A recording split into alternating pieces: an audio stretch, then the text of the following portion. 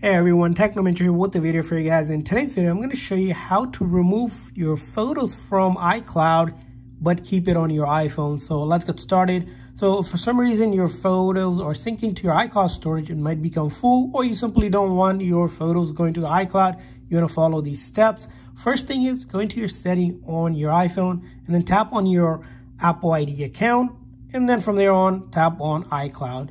And after that, just simply click on photos here, and it's going to tell you how much photos and videos are in your iCloud. So as you can see here, I have 310 photos, 27 videos. The first thing we'll do is go ahead and turn off this sync, and then a message like this will pop up. And basically you want to go ahead and download your photos and videos to your phone here.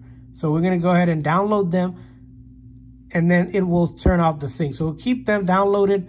Turn off the sync here so that we can download the photos that were saved in iCloud, and you want to make sure you have enough storage for those. So once that is turned off, the next thing you're going to do is go over to any browser, and you're just going to simply go to iCloud.com. Basically, iCloud.com is where you manage your iCloud storage. You can hit sign in, and then go ahead and sign in with your phone's passcode or Apple ID and password.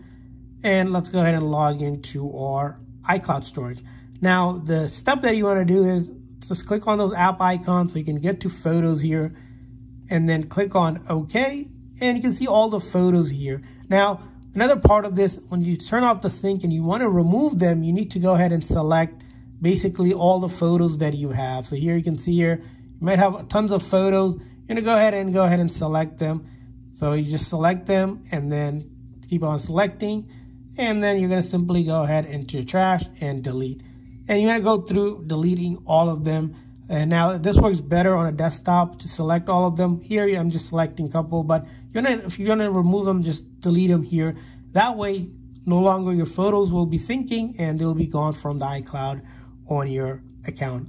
So that's how you do it. I hope this video was helpful. If so, please consider the like and subscribe button for more tips and tricks for your iPhone. We'll see you guys next time.